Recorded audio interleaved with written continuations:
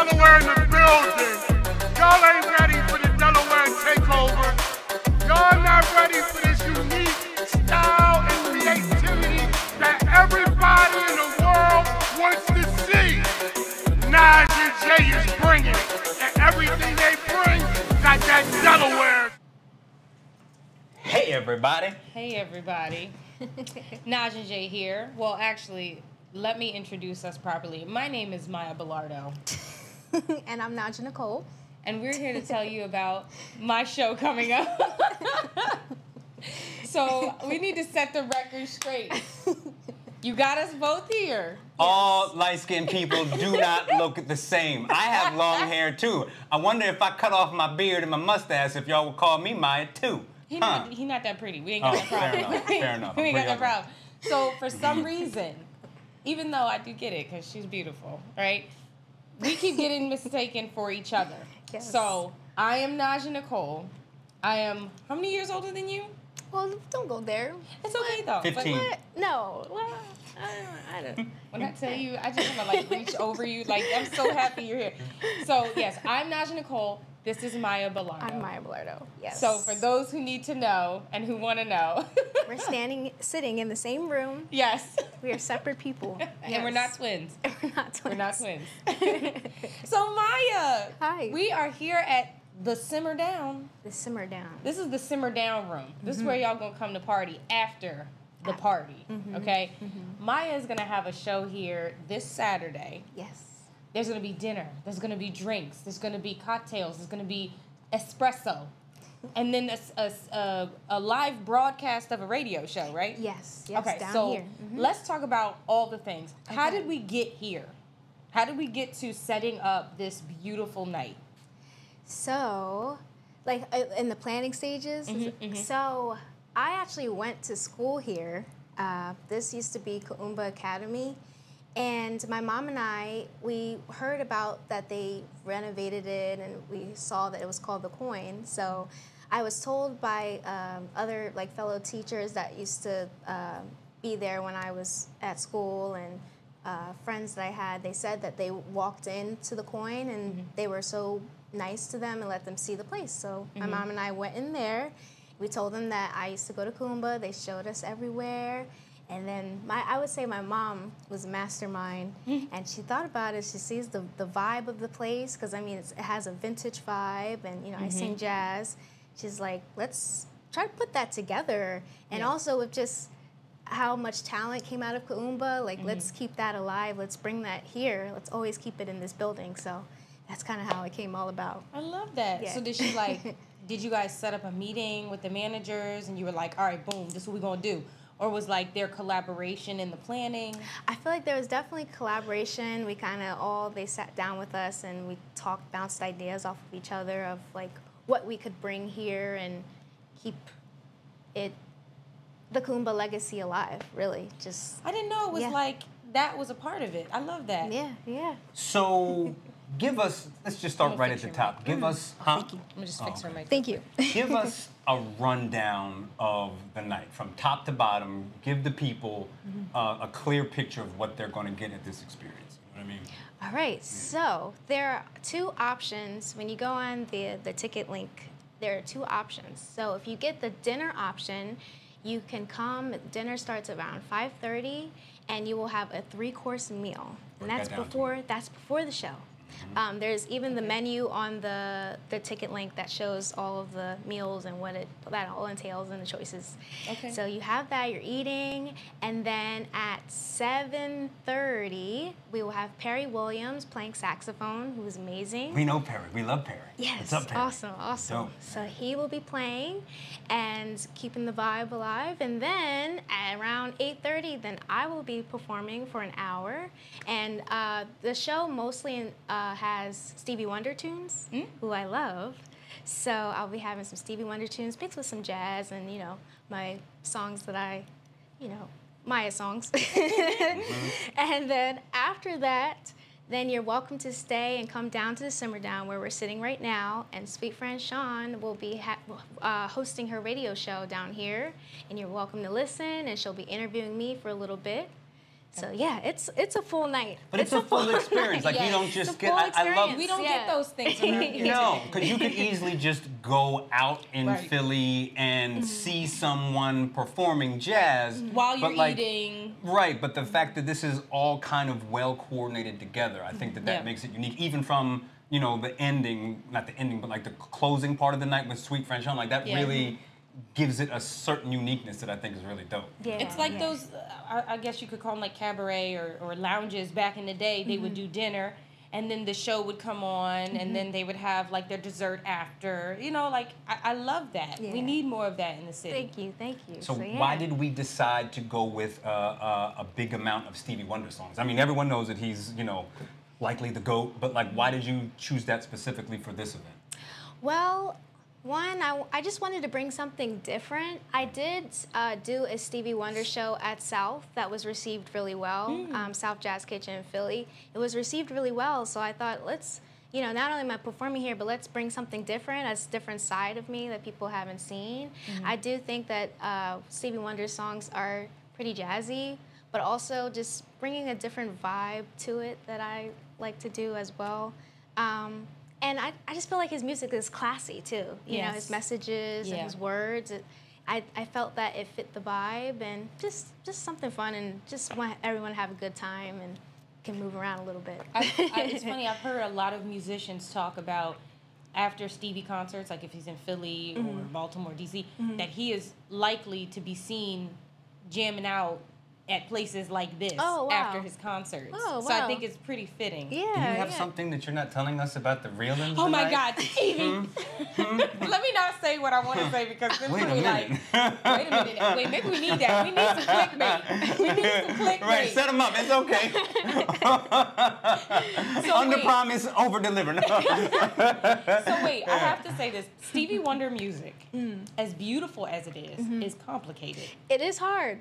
So it is hard. Tell us, because child, listen, I have never done a Stevie cover because Really? Wow. No lie, I've done one, Sir Duke.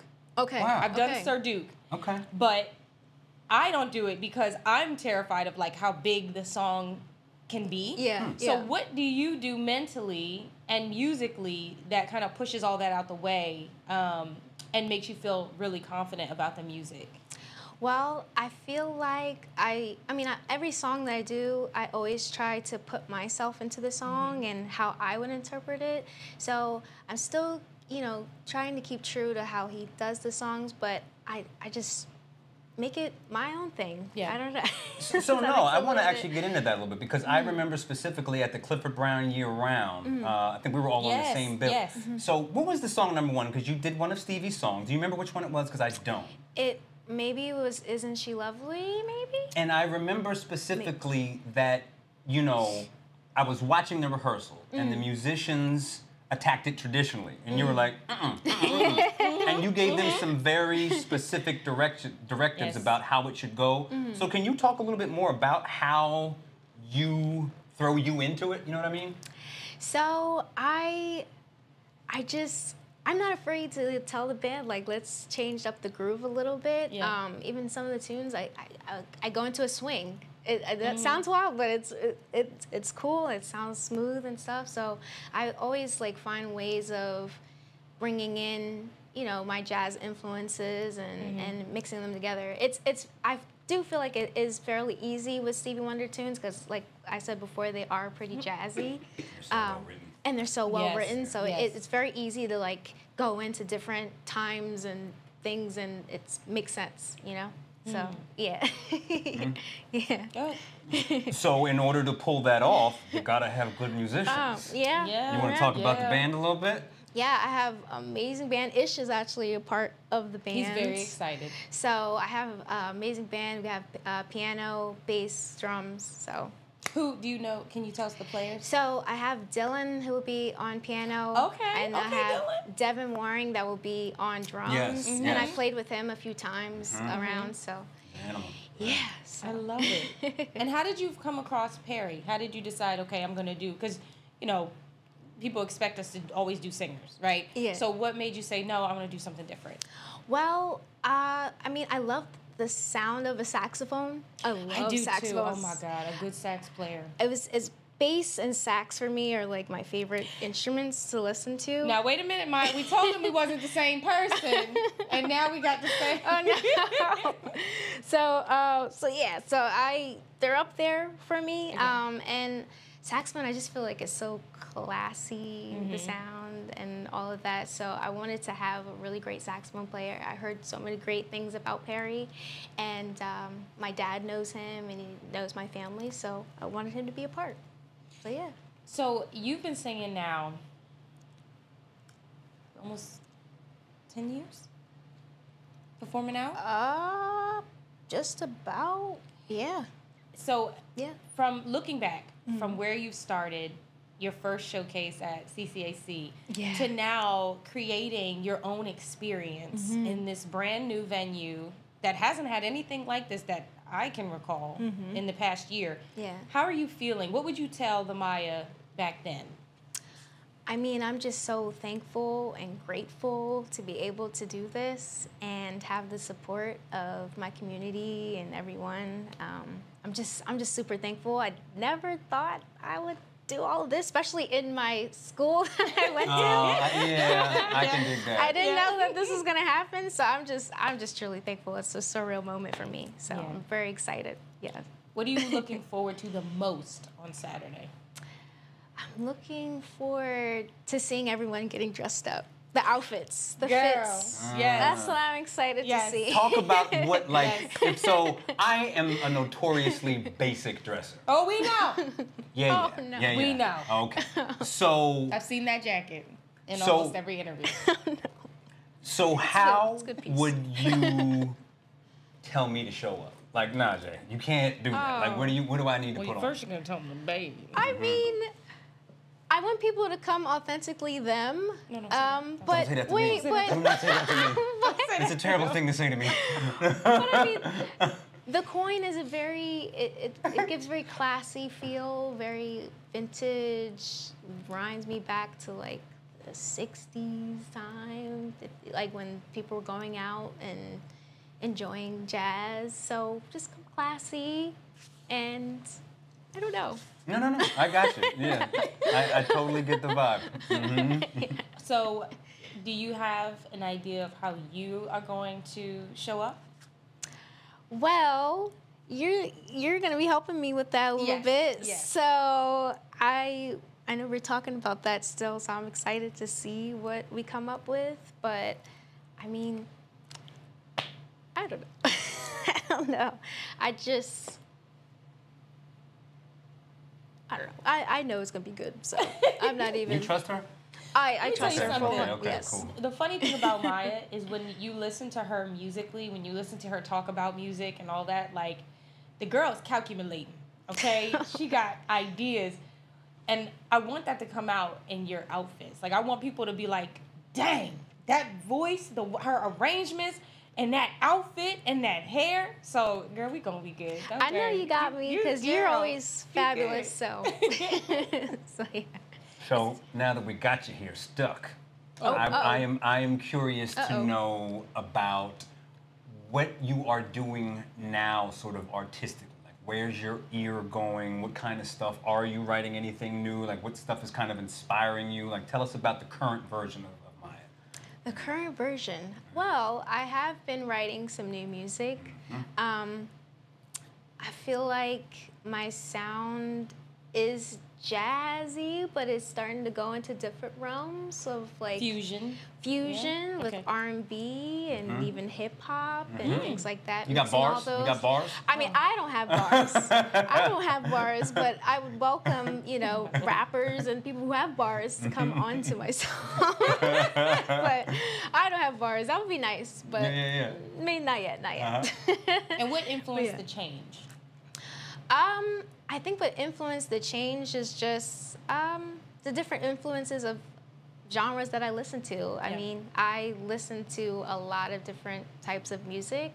So I'm becoming a woman and a grown woman and just starting to find my voice. And I'm realizing that, bringing all of that past influences and things and bringing that into it Yep. it's coming into something that is different. What do you just like what are you jamming right now? Like if we, you know, What go are to you your playlist. jamming right now?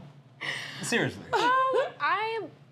I listen to a lot. I mean, I listen to Afro beats. Okay. Oh, Okay. okay. That's the thing right now. Yeah. I listen to I'm like blinking. I listen to so much. I sometimes I'll just go on Apple Music and just shuffle and just see what comes out. Listen to Yeah. random playlists and pick songs that I like and things. Yeah. I listen to trap sometimes. I listen to different things. People are always surprised when I say trap, but No. I find jazz influences in trap, to be honest. Talk about that. Oh, yeah. Go into it. Go all the way in. No, break it down Yes, for the people. please. Yep. I mean, I just hear like the certain note choices that they make and the beats behind the 808s that they have and stuff, that there's jazz influences in there. So I'm always listening for that. Mm-hmm. Yeah. I love that. Yeah. So yeah, I'm just listening to all types of music. Who is your okay? Do you have a favorite trap artist? A favorite trap artist? That question was a trap. That was a trap. Did you get that terrible joke that I just told? It was a terrible joke. You shouldn't respond to it. It was terrible. It was terrible. Well, Oh my God. Interview over. Right. but I listen to Little Uzi sometimes. Okay. he's I like trap? more of his music. Well, especially his older stuff was definitely Okay. trap, but Okay. his stuff now not as much. Oh. But I used to listen to his older records that he had. Any female rappers? I'm trying Trappers? to think. Well, not trap.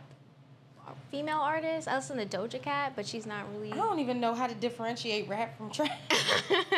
All of the hip hop heads are I'm exploding so sorry. right now. I'm so sorry. All of the hip hop rap. Oh, no. You just. That was me. That wasn't Maya. Maya knows the difference. I'm the one that's the problem. Direct the comments This is to not me. the time to confuse the two of them. This is not the time. No, it's not. So Oh man. let's go through Saturday one more time, so Saturday, one people more time. get it. So when they hit that link, you go on Maya's page, you're gonna go on Facebook or Instagram. You're gonna go to Maya Belardo. Yes. You're gonna click on that link, and what's gonna come up?